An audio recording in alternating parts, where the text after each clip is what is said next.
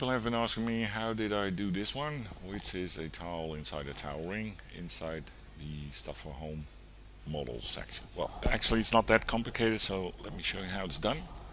Here's the model, and I'm gonna recreate this one. So what I need is I go to the top view and I have to create a piece of cloth. So that's gonna be a rectangle, something like this. Rectangle needs to be a spline, and vertices, all of them, you need to break them. This is very important, otherwise the garment modifier doesn't work. So, like I said, next thing you need is the garment modifier, so it's the garment maker down here. And what this one does is creates a nice randomly spread geometry piece. So that's one.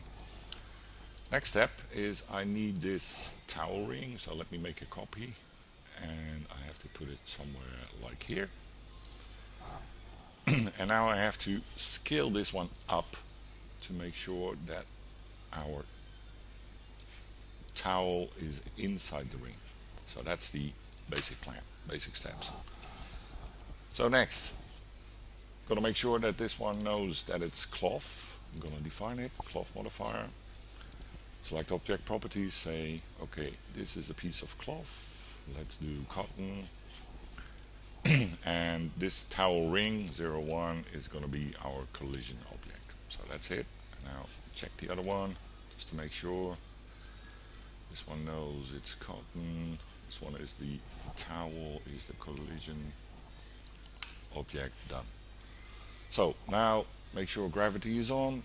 I checked self collision and intersection, so that's going to be okay. And let's do simulate local or simulate local damped. Damped gives smaller steps, so it's falling smoother.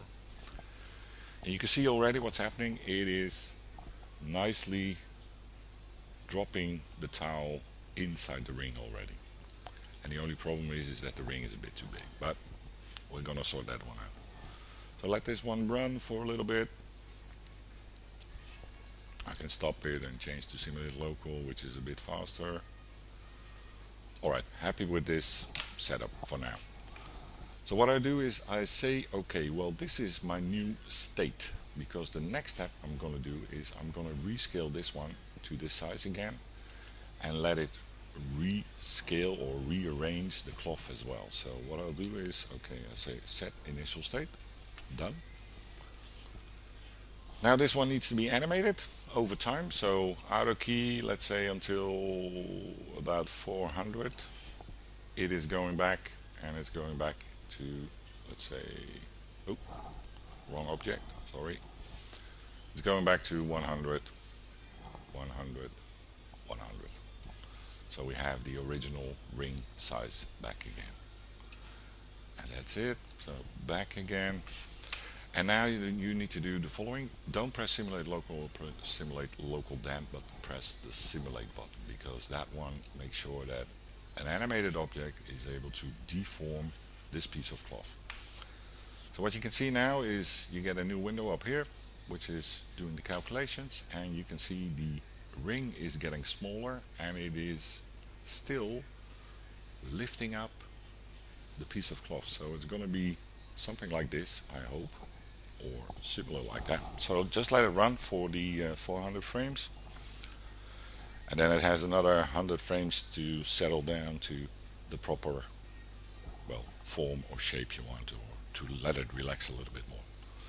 So here it's going, it's moving, it's slowly but surely, the cloth is starting to wrinkle. Here it comes, it's being wrapped up inside the ring. A little bit more, a little bit more. So leave it running, leave it running.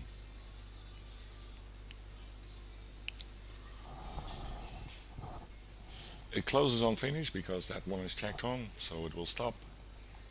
Okay, done. So now what we made is we made this animation basically of this towel. Well, it hasn't folded up as nicely as the other one did, but it gives you the idea of how you can interact with your piece of cloth and animated objects. So that's how I did this one. It's pretty simple, straightforward.